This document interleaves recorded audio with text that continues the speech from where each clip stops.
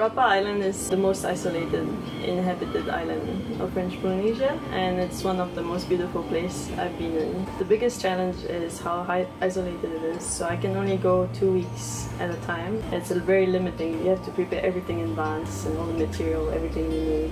For me, success on Rapa Island to protect the endangered species would be that the breeding success would improve because we did work on their habitat. We planted, also controlled the invasive species on their threatening their habitat.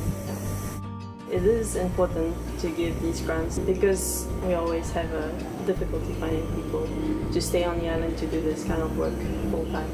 And we need more locals to be involved in conservation, and that's what this grant do, is to have local people work in this area because there's not enough.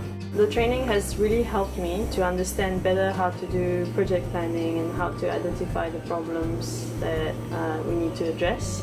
This actually, I wished I had this before.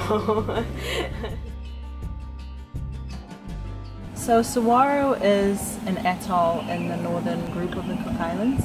It's uninhabited, and except for 2 rangers who live there for 6 months of the year.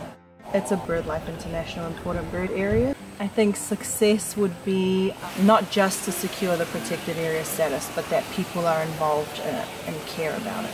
Just because you know about something doesn't mean you care about it and then change your behavior. So we're learning some really good methods of targeting different people, different audiences. It'll help us be more confident in the way we deal with people, and I think that's going to help the team once I take that module back and teach elements of it to the rest of the team. Yeah.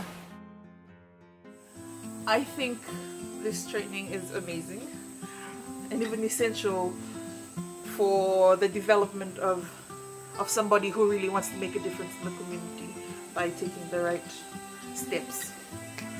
Providing money to facilitate this kind of training for young people like us who are still learning about this world of conservation is essential, because I didn't really have access to any of this training any other way, and I went to university and I did all the, even going through all the courses, it didn't break things down this way, And this is wonderful. I mean, I believe that if you understand the little pieces, it helps you build the big picture the right way. And I'm excited about taking this back to the team because I know that it will improve the way they do this. Really great way of learning while doing.